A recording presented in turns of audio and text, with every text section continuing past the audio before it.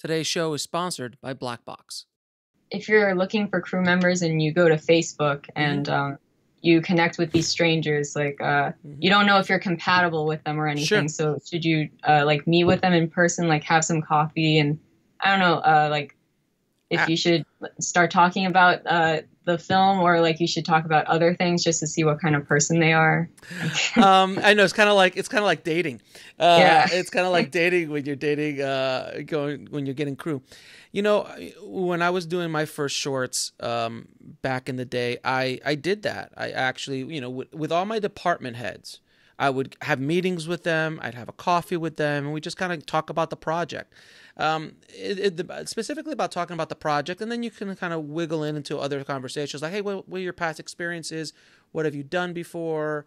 As far as what, and always just kind of ask them what they think or how they can help, and just be very collaborative with them.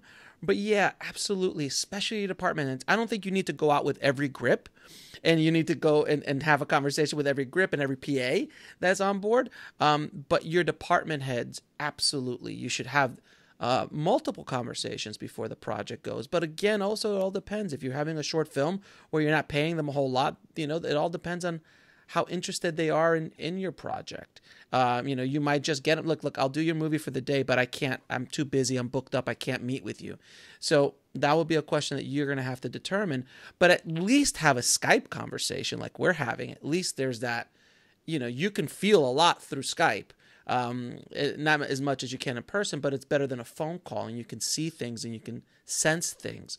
But that is something I would definitely suggest if you can get it done, and definitely with your actors. I mean, without question, especially when you're doing your first few short films or getting your first projects off the ground. You need every advantage you can get in this process. Get it.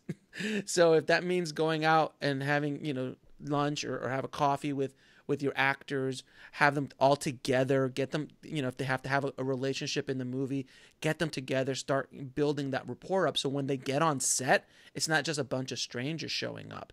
And again, that works on these kind of projects, these smaller projects, everyone's in it for the art and they just want to make some good work.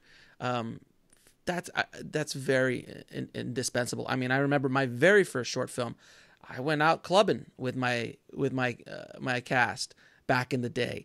And everyone loosened up, and it was a movie about kind of like a bunch of college kids getting together and having a relationship at night, not relationship, but having a conversation at night. It was a very simple short film. But that was perfect for that project.